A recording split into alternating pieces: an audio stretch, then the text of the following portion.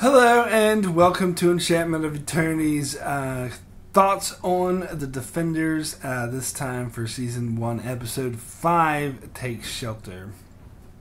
I don't know, I guess we're more than halfway through the series so far, and I'm not finding it to be this great masterpiece so far. I'm finding it to be an entertaining show.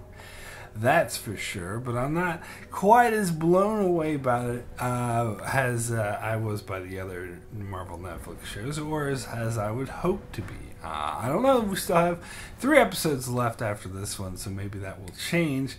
But so far, it's just been, it's been fine. It's been entertaining, but nothing really, jumps out at me.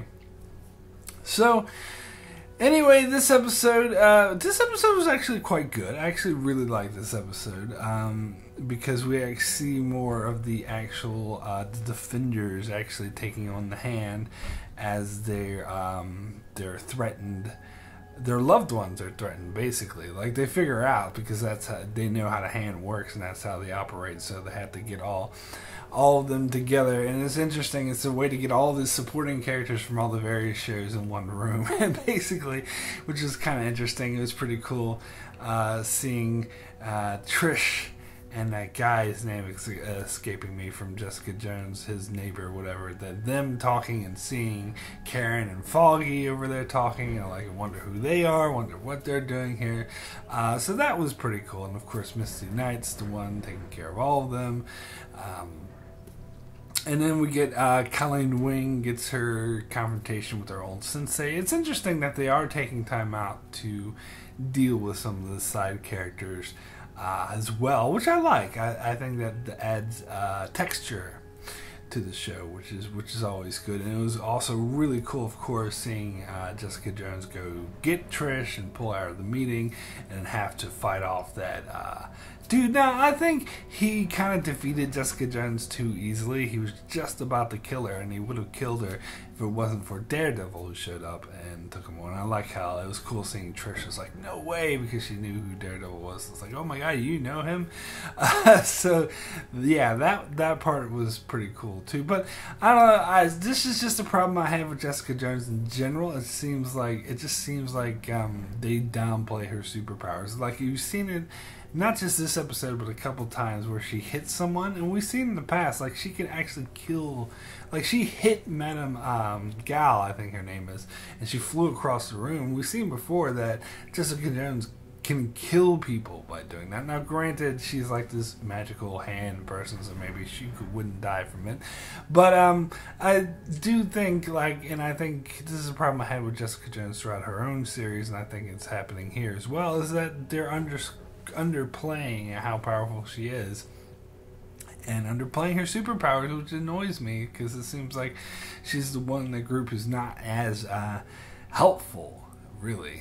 And for that matter, with Danny Rand, like, a lot of times when he fights, he won't actually use his Iron Fist, which is annoying. Well, I suppose he don't want to overdo it, but still, like, all these times where he's fighting and we don't get to see an Iron Fist, I'm like, come on, show us the Iron Fist.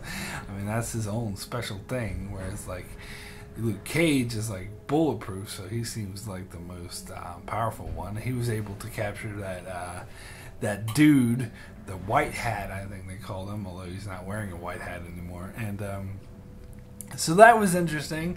They captured him, and of course, well, I should say it's not so interesting because it went down pretty much as I expected. Wouldn't get any information out of him, so what's the whole point of capturing him? But I don't know. So I want to talk about this end scene where, they're getting pissed off with Daredevil for not telling them about Elektra because he finally spills the beans, so they're all arguing and all fighting, and they don't notice that the White Hat has woken up and he's escaped and he's about to kidnap Danny, which is his whole point, and get the upper hand. And because they weren't paying attention the whole time, I was like, my god, pay attention. But it was cool. But the whole time I was thinking that Stick, that he knew what was going on. So I actually wasn't surprised when he just showed up out of nowhere and cut that guy's head off. I thought that was pretty damn awesome. actually.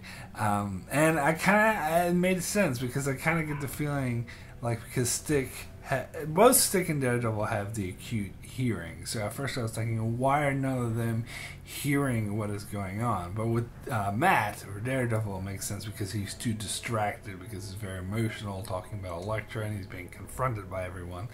Whereas Stick, I think, well, first, he wasn't as distracted, and plus, I don't think he would let himself get that distracted, that he was more attuned to what was going on. But it seemed for some reason he wanted the White Hat to try to escape. Maybe he wanted an excuse to kill him.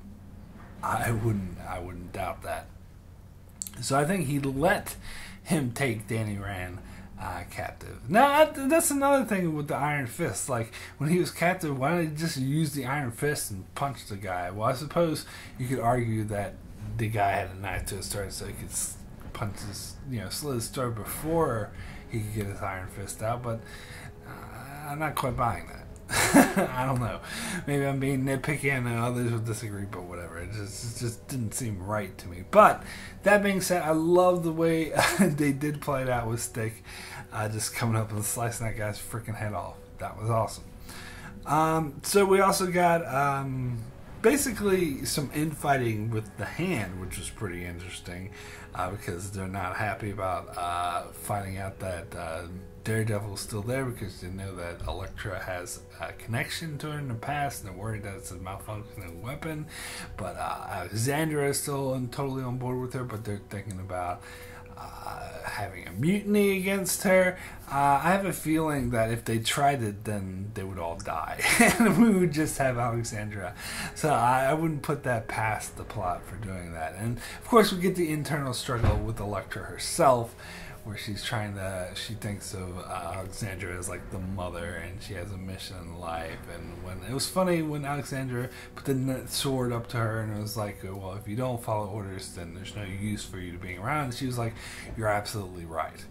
That was interesting, but you can tell there's still an internal struggle within her as she's starting to remember more, because you see at the end of the episode she returns to, is that Matt Murdock's apartment or her old apartment? Either way, I think it's Matt's. But yeah, it's showing that she's remembering her old life. So yeah, this is interesting. I think there's still opportunity for the show to get even better. Well, we'll just see where it goes from here. So check back with me for episode 6. Thanks a lot for watching.